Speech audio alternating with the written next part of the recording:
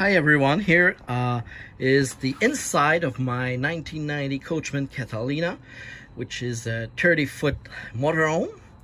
You have two seats here, and there's a table that could be put right here, which is in this little, let's say, desk area.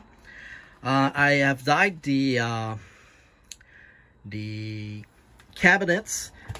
They were all like this pale brown, but I dyed it to be this red or a darker brown. So I dyed all the cabinets, put a adhesive metal sheet copper color on those cabinet doors. Those were sort of a glasses type of door, so I didn't like it, so I put those sheets in.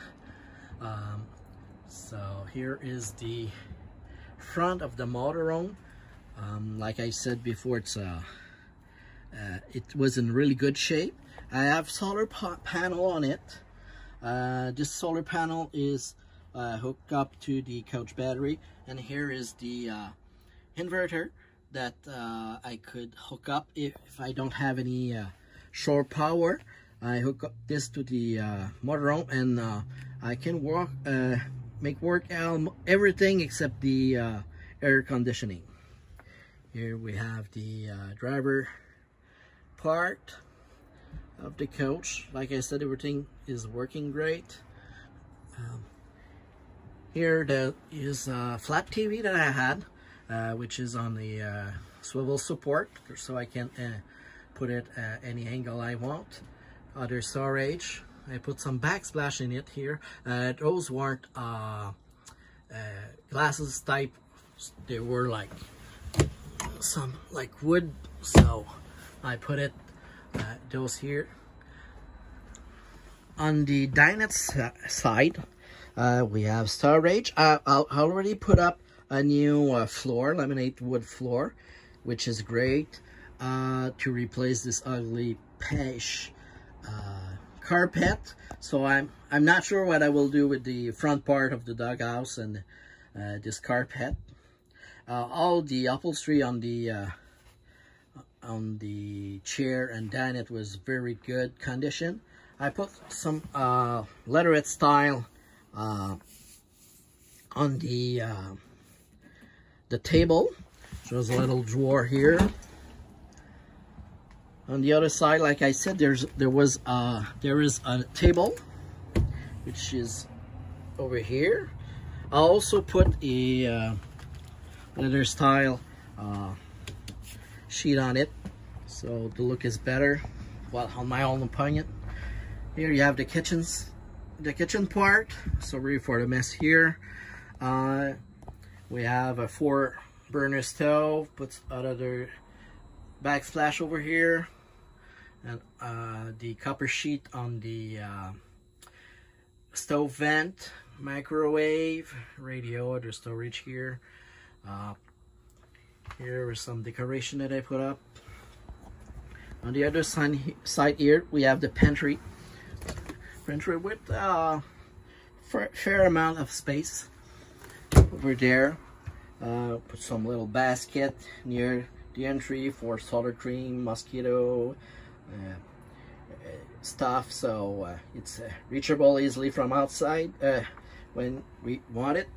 There's a switch for the air conditioning, which is working really great.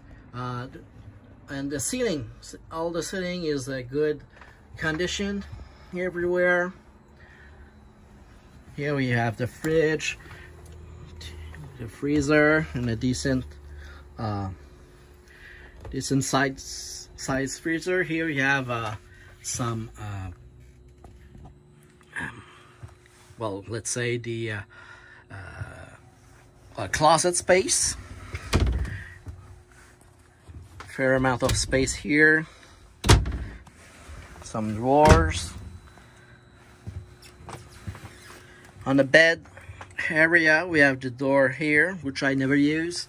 The bed area, there's a king bed here, but it's 2 twin bed together, so it's possible for me to go back to do 2 beds.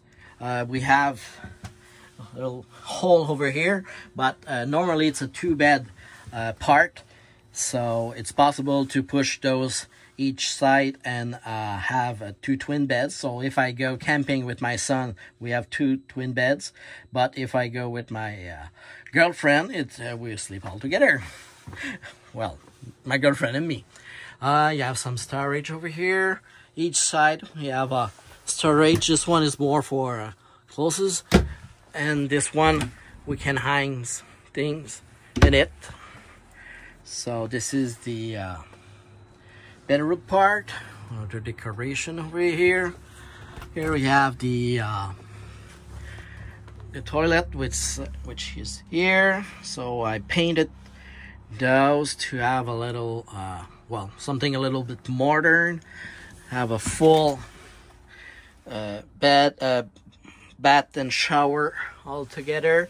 I put a new shower head here. I never used it since I put it a few weeks ago, and we're still in early spring, so we didn't camp for now. So this is the bathroom area. So that's about it for my motorhome. Other storage space here. Please comment, or if you have any question. Oh, I forgot this. There's the thermometer that I put in, and this is a barometer. Those are from an inside unit that I put over here, since I like the style, which fits with my steampunk theme.